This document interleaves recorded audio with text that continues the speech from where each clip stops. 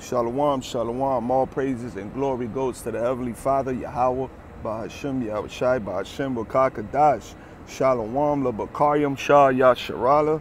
Shalom to the elders, double honors to my teachers and apostles of Great Millstone who rule well, man. All praises to them, man. Hey, may the Lord bless and protect those great men.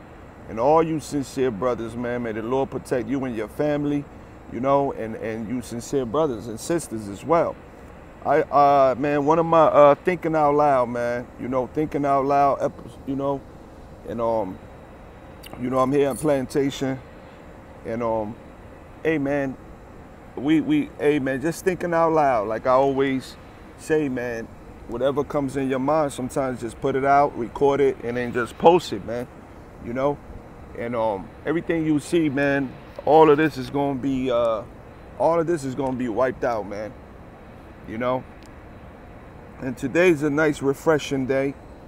You know, it's a nice day, and you got the trees, you know, and you know, you got the bee, you got animals, the birds are chirping, singing, you know, the sky and the clouds are nice, you know, you got grass, you know, and it's a refreshing day, and actually has a nice wind today, you know, but that wind,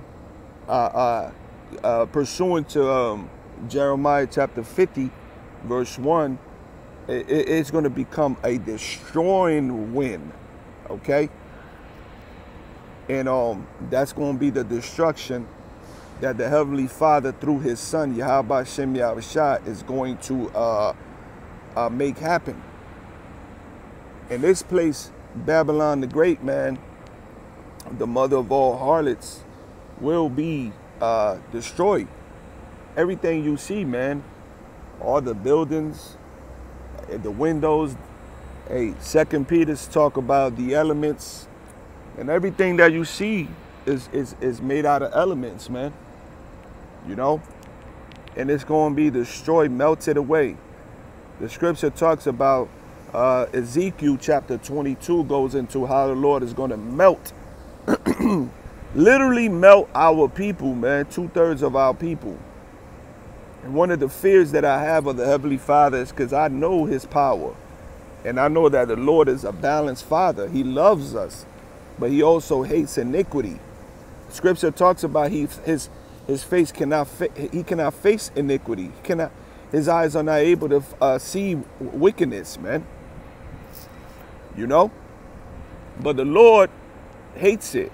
And He's going to destroy all men, all the children, all the elderlies are part of the 2/3. That's a dangerous and scary thing, and I don't want to be part of that.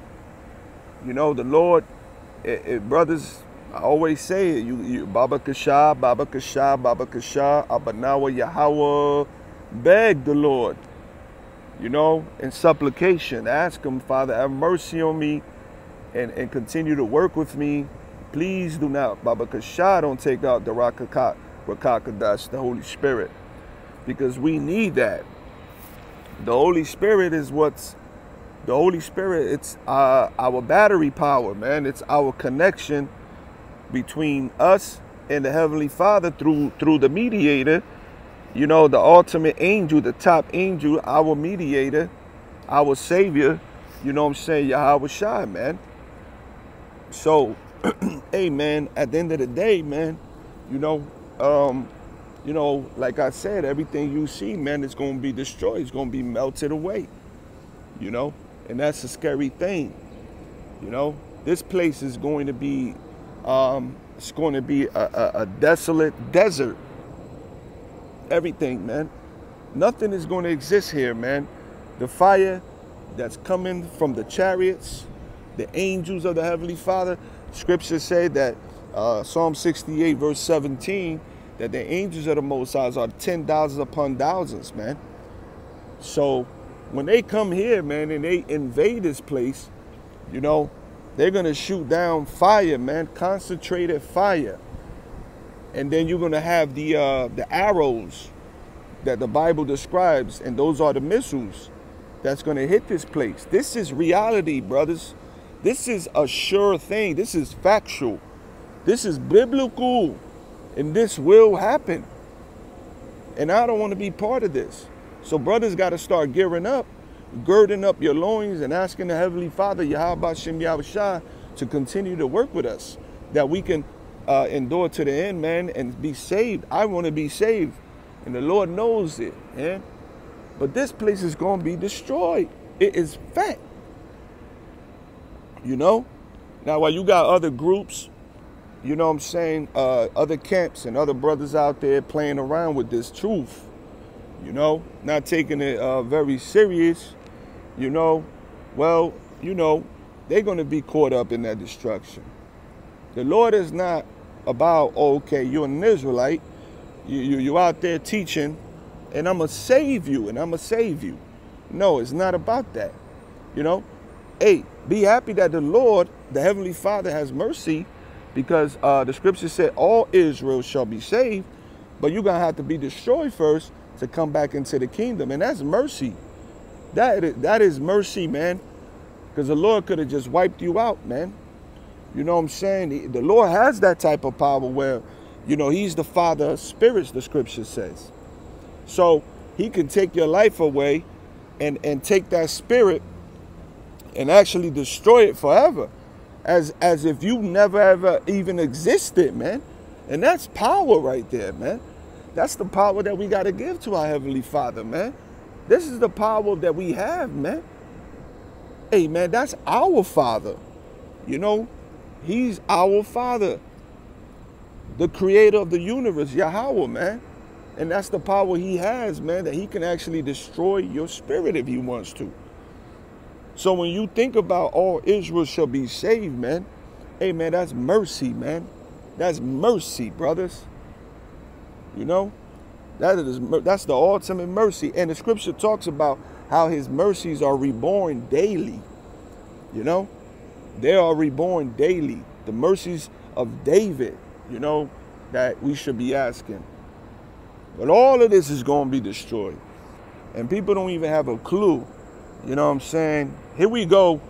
The Bible is the most printed book in the planet. You know? #1 book printed in the planet. You know? But the world is entirely in gross darkness, like the scripture says. Then you go into the scriptures where iniquity abounds and it multiplies.